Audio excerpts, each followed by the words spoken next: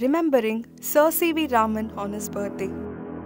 Dr. Chandra Shekhar Venkat Raman is one of the most distinguished scientists of the 20th century. Dr. C.V. Raman was born on 7th November 1888 in Tamil Nadu.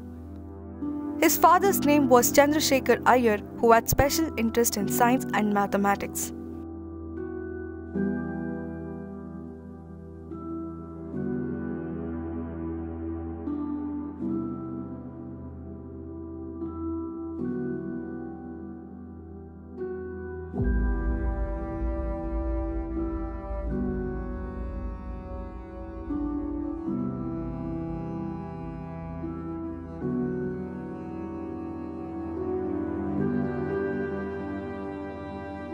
Wife was Lokasundari Ammal. The British government in India confirmed on him the title of Sir.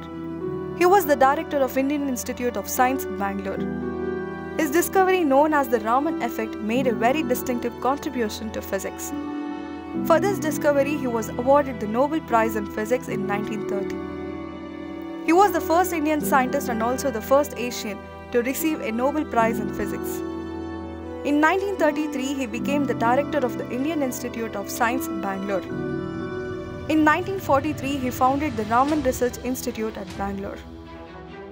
Raman was a born genius and a self-made man and scientist with deep religious convictions.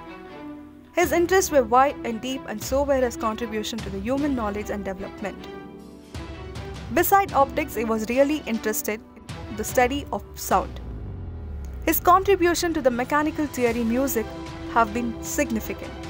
He explained in detail how these musical instruments produce harmonious tones and notes. He died on November 21st in 1970 at the age of 82.